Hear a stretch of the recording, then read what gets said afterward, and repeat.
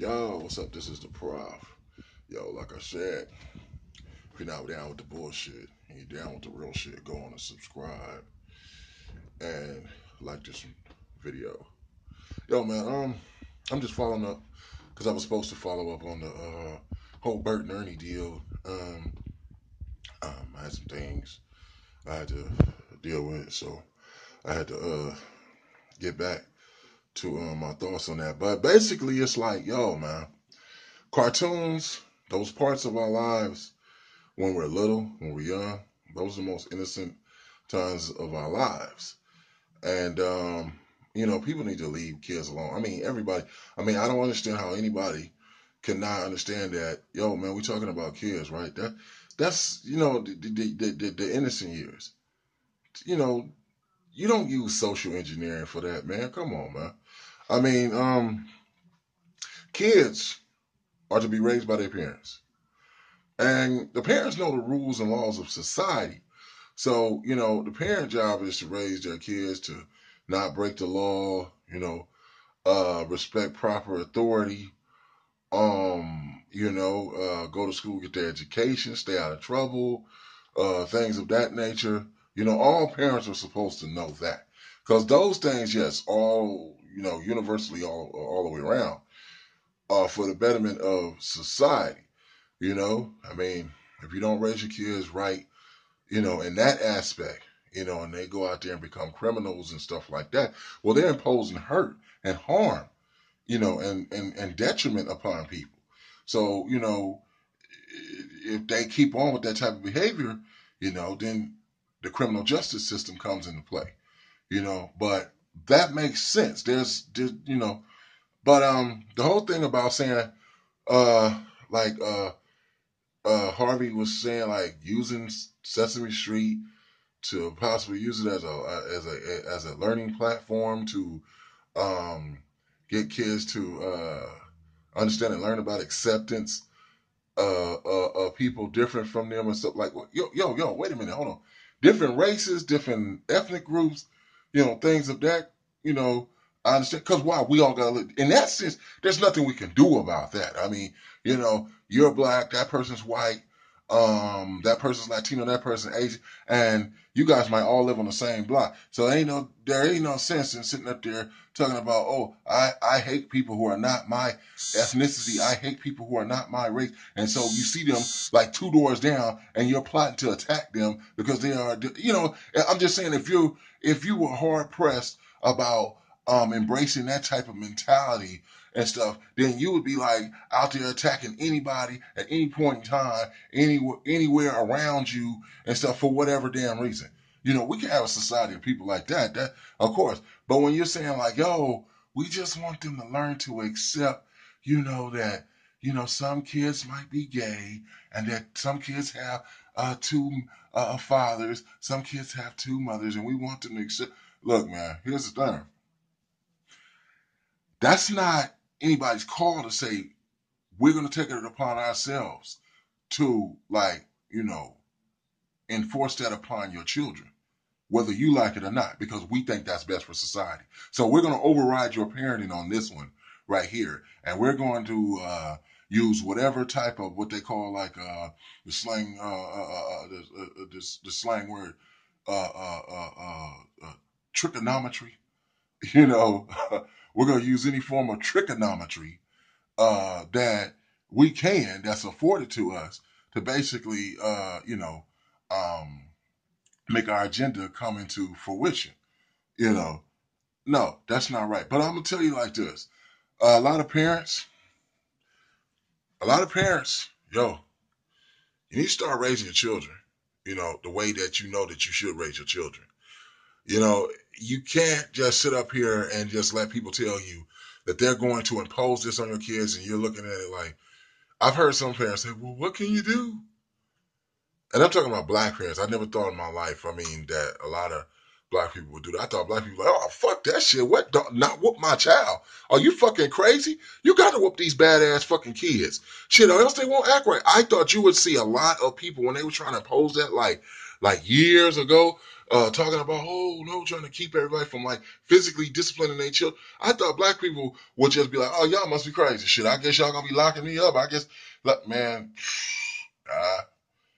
you start hearing a lot of people talking about, but, I don't want to get in trouble, and I gotta do, they get on my nerves, but, so we're talking about black parents, and I say that like in the black community, people understand that, like, yo, a long time ago, decades ago, it was always a thing where black people would always like go out and about in the public, and they would see white kids acting up, and they would always like back if people like 30, 40 years ago, where we always saying like when they seen examples of this, out and about, you always had that black mom say, "Need to be my child. I'd whoop his ass." None of mine would be ever showing out in public like that with me. I wish the fuck they would. I'd fuck their ass. That's what used to be said in the 70s. And then part of the 80s. And then when we start creeping off into the 90s, you start seeing less and less discipline, more and more excuses for, delinquent behavior. Mothers started smoking weed, drinking with their kids. And you were like, God damn, what the fuck happened?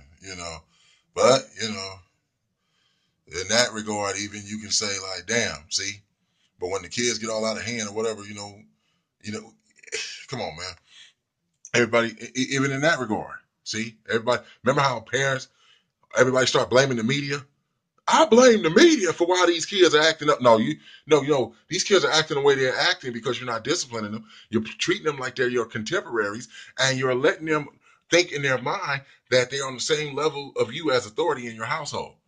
And stuff. And so they wind up at different points of times chastising you for your behavior and stuff. You're like, what the hell kind of shit? That's blatantly disrespectful. But this is how fucked up society has become, and basically is regressing, due to social engineering. So the whole thing about it, like, man, uh uh uh Little Boosie, the rapper Little Boosie from Louisiana, he said that once he got out of jail, he said, what the hell? He was seeing what was going on TV with the cartoons. He said, I don't want my kids seeing stuff like that, man. See, the whole thing about the gay community, homosexual, there's always been homosexual. That's not nothing new. That's nothing new. The whole thing about it is, it's like if you want to become an adult, once you become an adult, and within your mind, I guess, that's the route you want to go, okay, so be it, regardless of whether somebody agrees with it or not.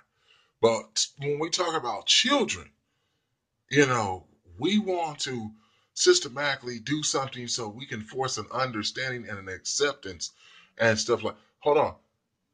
What you don't understand is a person could be saying like, yo, I don't mind you doing what you're doing.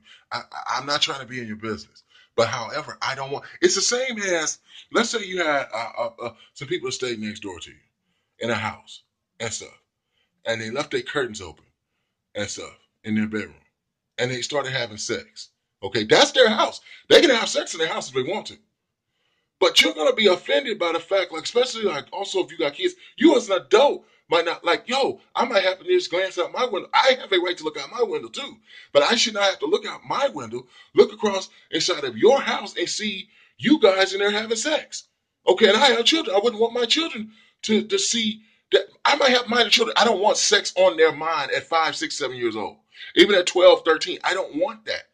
So you don't have a right to impose that understanding, so to speak, upon them when me as a parent, that's a violation of my rights. Just for you to even think that you can impose that upon me. You don't have the right to do that. So, I don't know what's going on with society. It's just like that's a part of like the whole the unwritten rule too. Like when people say, "Yo, it's supposed to be a thing." Like sometimes men might go at it, but hey, women and children are supposed to be off the table.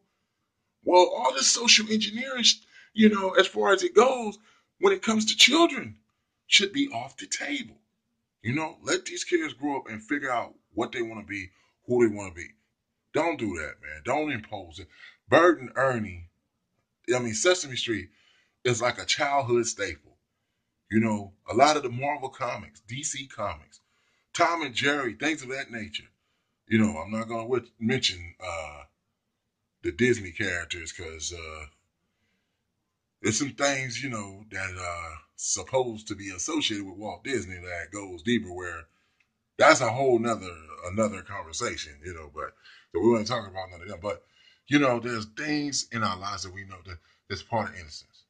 And we need to allow even future generations of children to keep their innocence. Let these kids grow up and decide and figure out who they want to be without social engineering, imposing ideology and thoughts upon them, you know, whereas the powers that be want to decide what their future is going to be. Peace.